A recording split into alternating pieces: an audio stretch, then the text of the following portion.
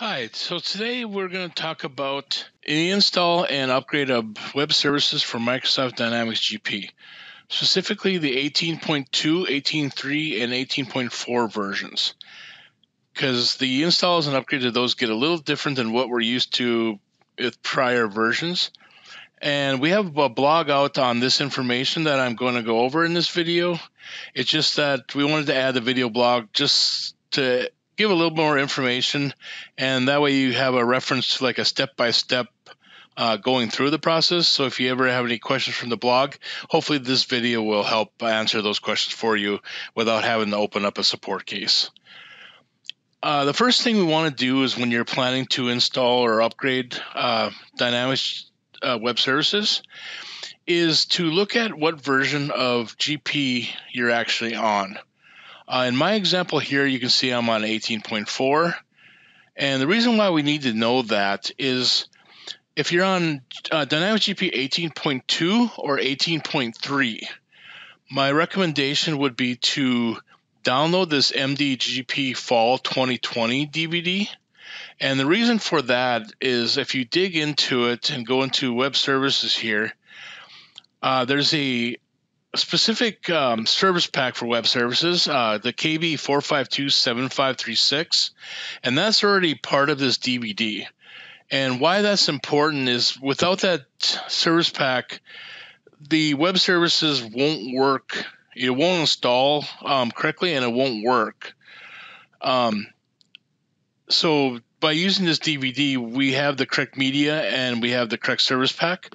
And it isn't enough for us to manually apply this service pack to, like, if you have an existing web services, that won't work either. We have to basically slipstream it through a DVD, which is saying that we have to have it in the DVD that we use to install it. So if you were getting ready to upgrade web services, meaning you have an existing web services, what you would do is you'd want to leave the GP database objects alone, but you would uninstall the web services code itself from Control Panel and then use the DVD to install web services. And then when you launch the configuration wizard, which we'll see in a little bit here, it would give you the option to upgrade if you had an existing install already there. If it's a brand new install, then you wouldn't have to worry about it. You would just install with the correct media, depending on, again, which version of GP you're on, and then run the configuration wizard to finish the install. In my case here, I'm actually on 18.4, so I want to download this Fall 2021 DVD, and the reason for that is, again, just like the other version, if I go into the web services side of it, there's actually a different required service pack, in this case KB4576800, and that's important. Again, if without it, web services won't work correctly, and we have to install it through the DVD. We can't slipstream it, meaning you just manually install the service pack by itself. That won't work, just like the other one. The other reason why using the DVD media is important is because we've made some changes to web services to get it so it can work when the TLS 1.0 protocol is disabled on the server, which prior versions will not work without the TLS 1 protocol enabled. So we added that to the newer versions of web services, and also changes so we can now use an Active Directory authorization store, which is required also for the TLS 1.0 being disabled. And that would actually be our next step. So at this point, we know that we, depending on what version of GP we're on, which media we want to be using. So the next thing we want to do, like I said, if we plan on disabling TLS 1.0 in the future, we want to go and make sure we have our AD authorization store set up. The best way to do that is to click on Start, Run, and then type in asman.msc, click OK, and that's going to bring up this authorization manager window. As you can see right now, I don't have any authorization stores. So the first thing I'm going to do, and this is, again, per our blog steps, is click on Action and then click on Options. From there, I'm going to change this to Developer Mode, and then I'm going to hit OK. And then again, I'm going to click on Action and then New Authorization Store. And then you're going to see a window come up like this. What we want to do on the top here is we're going to change this to Active Directory or Atom.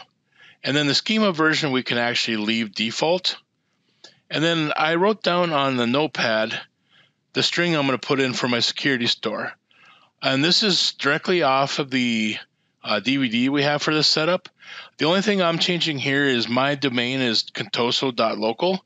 So that's why I have that here. That's the only part I've changed on this string compared to the blog. And why it's handy to have that in a notepad is because I'm going to need to put this into the install of web services as well. So that way I know I'm putting it the exact same, spelling and everything is identical. Otherwise, the install and the authorization store will have a disconnect. And, obviously that's not good. So this just kind of makes sure that I'm putting everything in both places the exact same way. So if I hit OK here,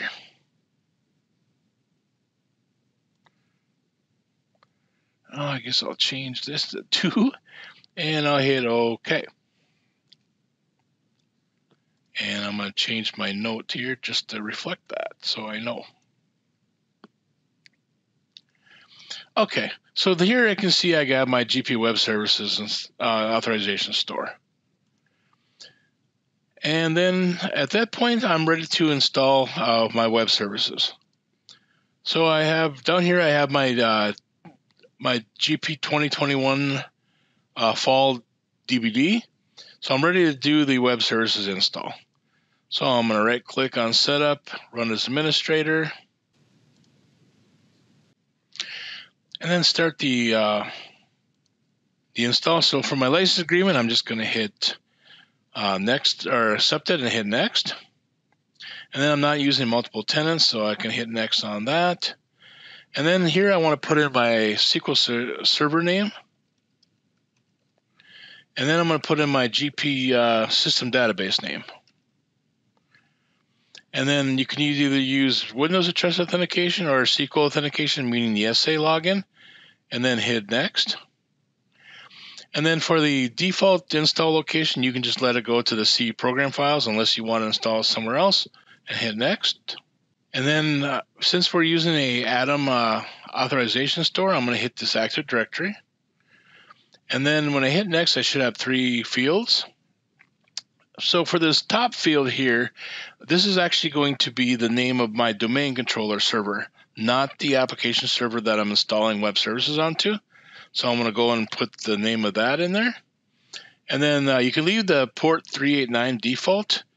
And then again, this is the same string that I put in to create the authorization store. So I'm just going to copy it here and paste it in there. And then it will create, or you'll link it up web services to that when I do the install. Here I'm just going to put in my system account that I want to run the service for web services.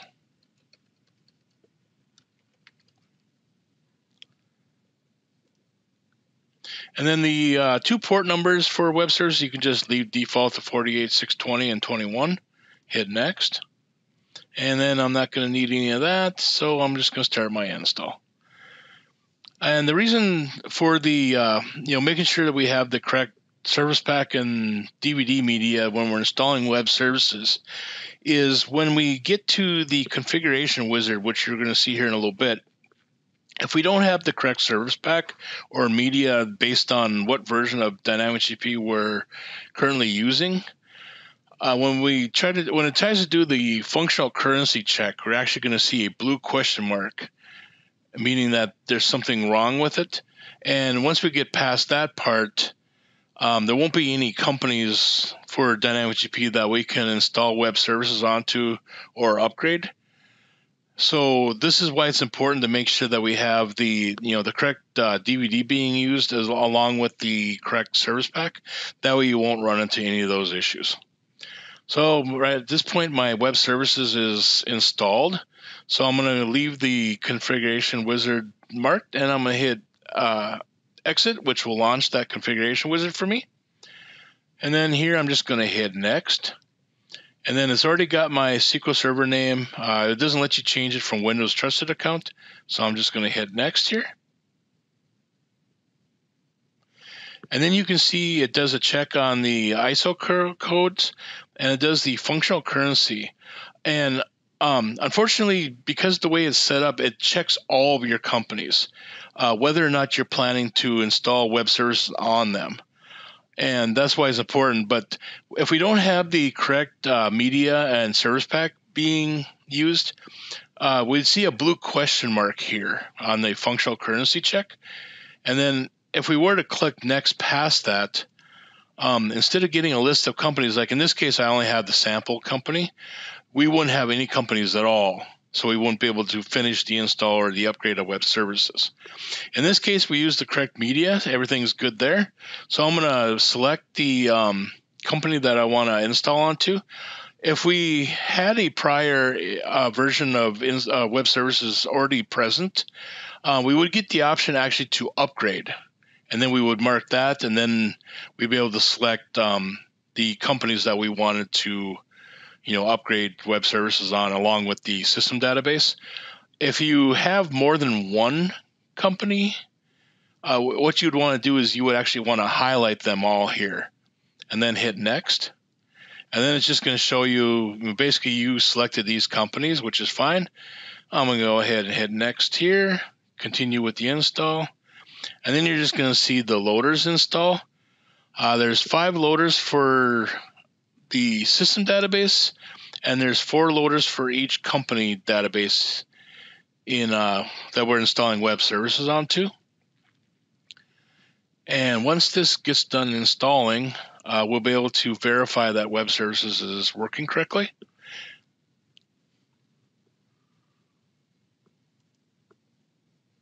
And this takes a little bit of time. The loaders, I'd say about maybe, 2-3 minutes, depending on how many companies you have.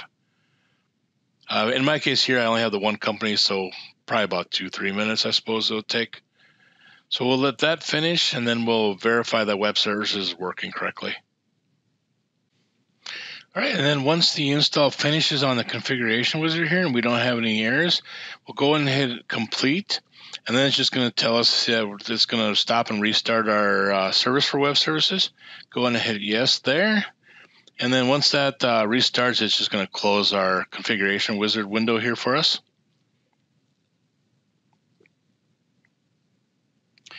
And then another way to verify that your web service is installed on the GP databases is it puts a WS install status table in your GP system database.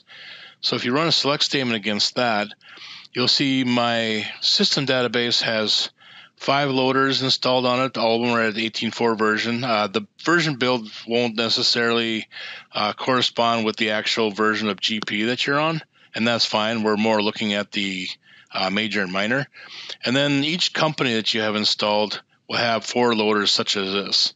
In my case, I only have one company, so I only have the 4 for the T18.4.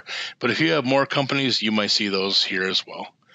So then at this point, we have web services installed using the AD Authorization Manager store. So what we want to do then is just go and just make sure that web services is actually working for us. So just go into the Security Console. And first time here, I'm going to hit Select Applications. And I see Security Service on top. I see Dynamic GP Web Services there, which is great. Hit OK. And then when it lets me, it's going to go ahead and expand out these. And then I have my Microsoft Dynamic GP Web Services. Click on Policy. And then I can see my list of policies there. And another way you can check is by right-clicking on the Entity ID assignments and hitting Add. And then I don't actually have to create it. I'm just going to select like an entity type like customer, and then I only have the one company. And then you should see it pull that data from the company.